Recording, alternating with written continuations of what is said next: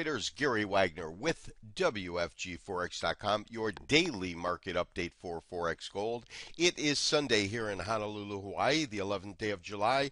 Monday in Australia, the beginning of the trading week. Forex Gold is currently trading very quietly this morning, up a dollar, down a dollar. Currently down about 60 cents to a dollar, trading at 1210.70. 1210.70. Traders, at least for now, it does appear as though the market has found tentative support. Of course, that 1187, which was our Fibonacci retracement level, and then again at 1203, are two levels that we were looking at.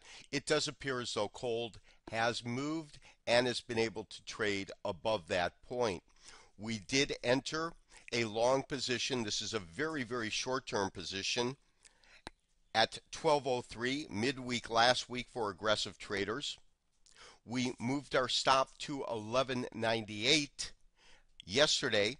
Our recommendation is to maintain that position and to maintain the current stop at 1198.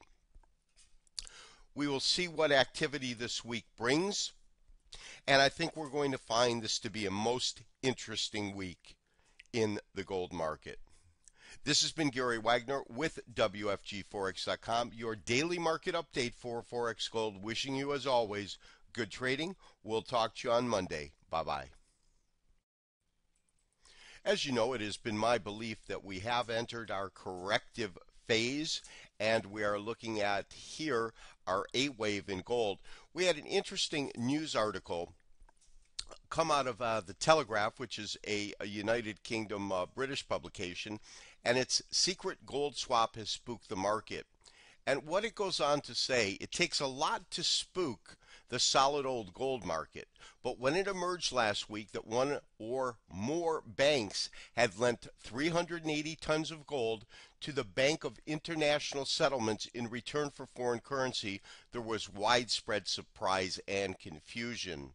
It goes on to say that the news that this mystery bank has just pawned the family jewels gave traders a jolt, nervous about a sudden transfer of almost 20% of the world's annual gold production and the possibility of a sell-off.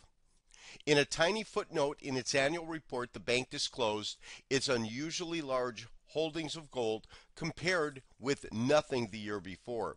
The disclosure was a large factor, according to the Telegraph, in the correction of gold prices last week, which fell below $1,200 for the first time in more than a month.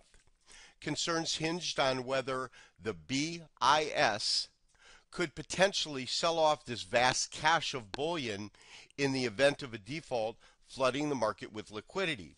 It appears to have raised about $14 billion to whoever has been doing the swapping. Small fry on the currency markets, but serious liquidity on the gold markets.